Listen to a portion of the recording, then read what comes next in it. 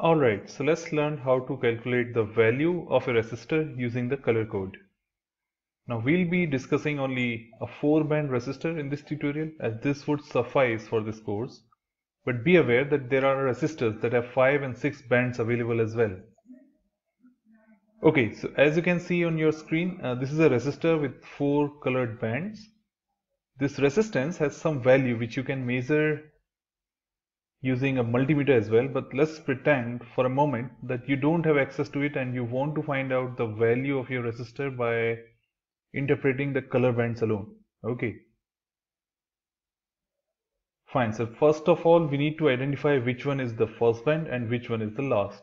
Okay, to figure this out is very simple actually.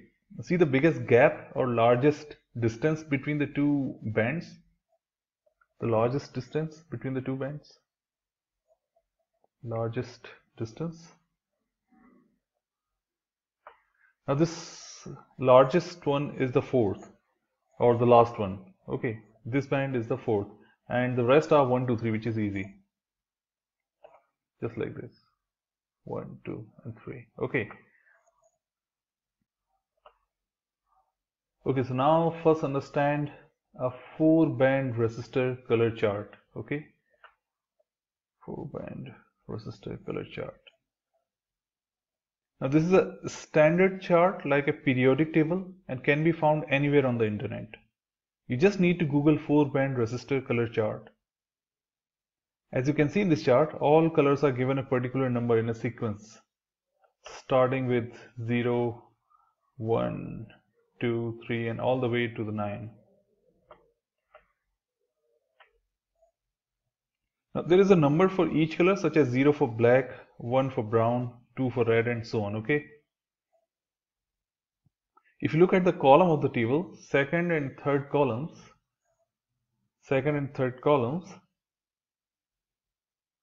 are same for each color. Okay. Now these columns represent first and second digit of your resistor's value. The third digit is multiplier. That is 10 raised to power the color number. So for black is 10 raised to power 0. For brown is 10 raised to power 1. For red 10 raised to power 2 and so on, right? And the fourth digit is the tolerance or error. Now this fourth one tells you how much the value might differ, plus or minus, right? So if you say the 220 ohms, your value might be plus or minus 5% if the color is gold. If the color is silver, your value might be plus or minus 10%, just like that.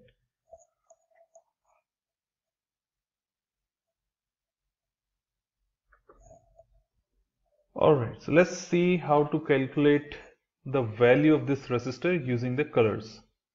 Now our resistor reads red, red, brown and gold color, right? Red, red, brown and gold. Now the first band is red. Let's see the first band is red. So let's see the corresponding value for red color in our chart, okay? Let me open it. It's red. It's 2, right? So let me write it 2 and let me write it here.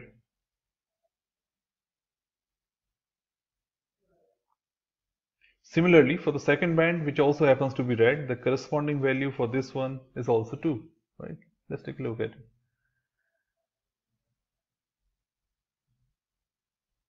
Let's write it here.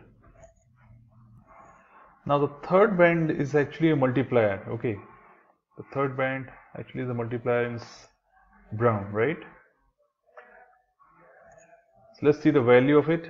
It's 10 raised to power 1, right? For brown, it's 10 raised to power 1. So let's multiply a value by 10 raised to power 1.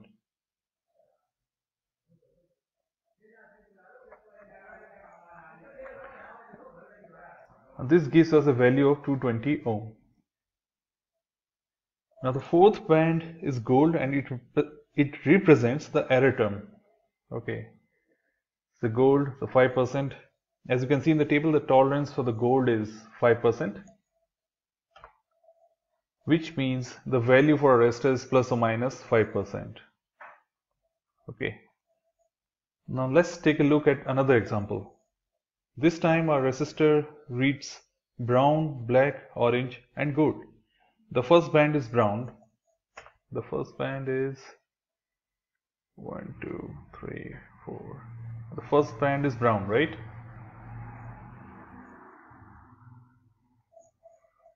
And the value for the brown is 1. Oops. So let me read down the value, and value here 1. The second is black. Let me see the value for the black is 0, right? So let me note down it here. And the third one is orange, which is a multiplier.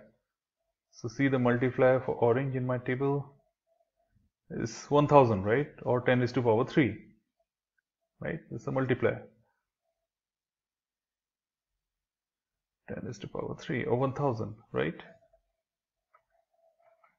So the 10 into 10 is to power 3 becomes 10 kilo ohms. Now kilo means 10 is to power 3 here, so just be aware of that. And the fourth band is for error. We can ignore the fourth band here, okay? The fourth band, just ignore it. Is the error term.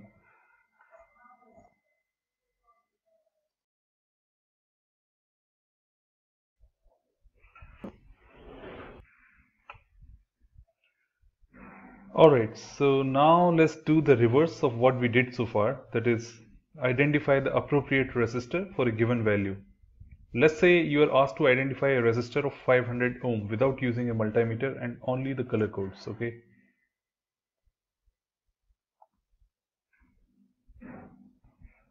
Now this 500 could also be written as 50 multiplied by 10, right? Isn't it? 50 multiplied by 10. So the 5 here is our first digit and 0 is second. The 5 here is our first digit, and this 10 is the multiplier, right? This is the first digit. The second is the multiplier. So this would be our third band. Now looking at the chart, the first digit 5 gives you the color of green. So let's have a look at our chart.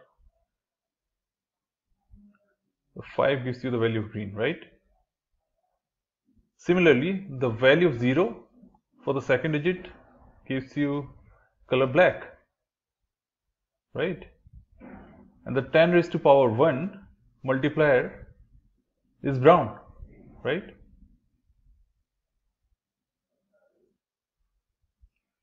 So that is it. As you can see, you don't need to do anything else. Now you can safely ignore this the tolerance value, right?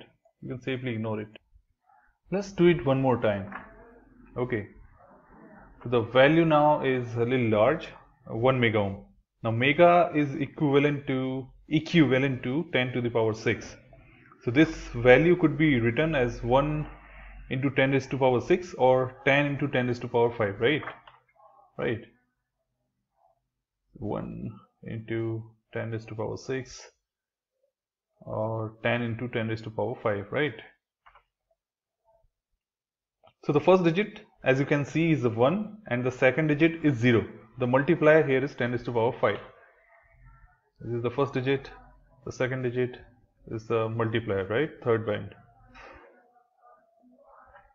Now, as for the chart, 1 corresponds to brown, 0 to black, and the multiplier 10 raised to power 5 corresponds to green. Let's have a look.